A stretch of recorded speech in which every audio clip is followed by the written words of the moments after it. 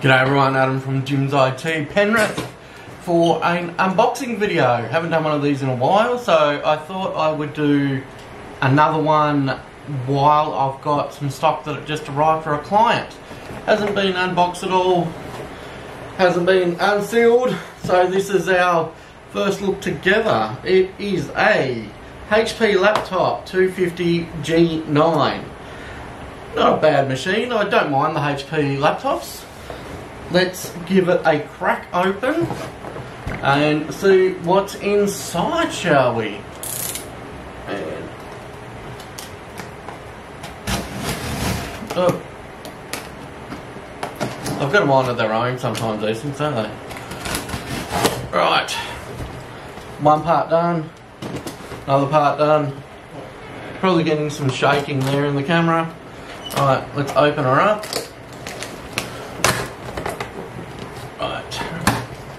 Got a typical sort of layout in there. So you've got your laptop in that general area, and it looks like we've got, yeah, just typical power cable connector, power box, and a power cable. Nothing exciting, no manuals, nothing along those lines. We have got, we'll take the laptop out. Oop, we've actually got a manual in there. Or is it? Important product information from HP. Nothing, really. Just product information. It's just telling us a bit about what the laptop is. Nothing exciting. Let's open it up. A nice little sealed envelope. I don't know why they'd seal it. It's not like it's an important letter to the president or whatever. I set up instructions how to plug it in. So, number one, plug the PowerPoint into the wall. Number two, turn it on. Right, so that was very informative instructions. Number three, select the Wi-Fi network. So hugely informative instructions. They have got some niceties just here on the back. It basically explains the different ports on the laptop. Now, for someone like myself who works on these things every day, obviously we know what a lot of these things are. If we don't, there's something really wrong. So, I mean, for us, yeah, you throw this away.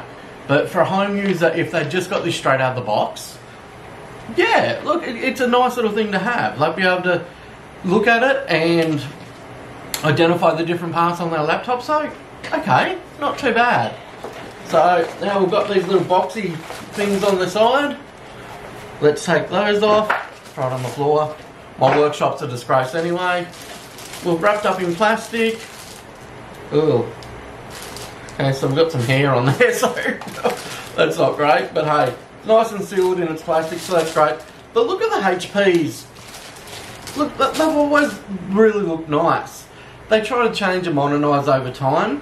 The one breed that hasn't tried to modernise is IBM. Their ThinkPads have always been the same, or ThinkBooks. Let's take it out of the plastic. So we have come up to your standard Windows 11 screen here. So let's hit continue. We're in Australia. Australia, mate. So we're going to obviously select Australia.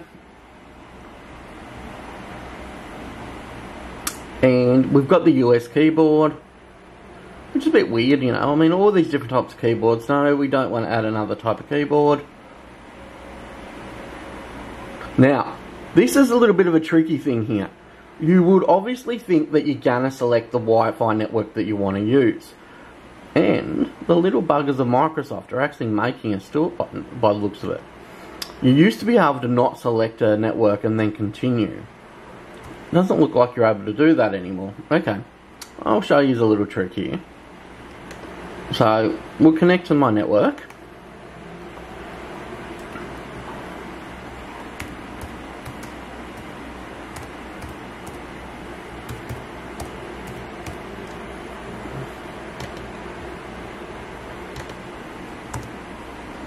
And there we are, connecting. We are connected to Starfleet Command.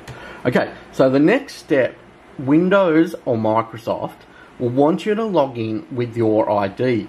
So generally I take along the lines of they just want your information. Hey, we might not have that. I bet you we do.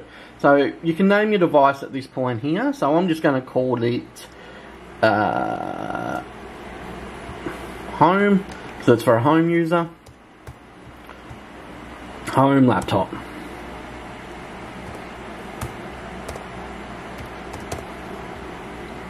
You can skip it. It doesn't have to give it a name, and it will randomise the name for you if you do that.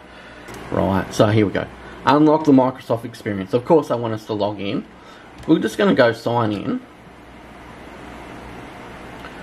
And we don't want to do that though. I don't want to create a Microsoft account, so I'm just going to go no at username.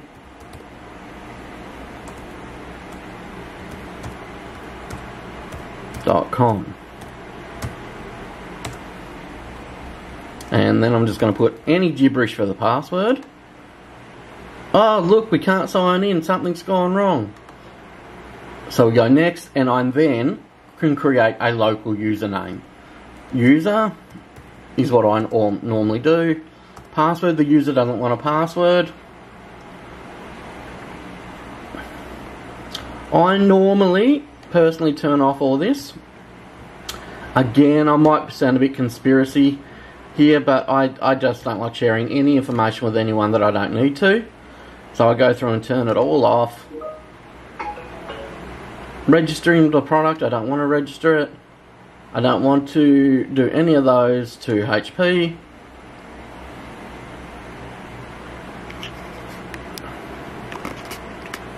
So you don't actually have to accept anything like that from HP just because it's on the screen. You don't have to fill in any of those details. You just skip it. It's not a big deal. And now it will load up into Windows 11. And we will have a working laptop for the client. So that's the unboxing for the HP. They're a good little machine. Need any help at all? Give us a call, as you always do. And if you actually do need help, generally do need help, you can comment in the comments below, and I will contact you privately. And I'll be more than happy to do that, to get in contact with you. I can help you remotely anywhere in the world, so that's not a big deal. You can email me. Email will be in the description. Or you can jump on my Facebook page and send me a DM on Facebook, which is Jim IT Penrith. I forgot the ad. No, it's Jim's IT, because we did fix that. So JIMS IT Penrith, PENRITH on Facebook, and I'm happy to reach out to you guys.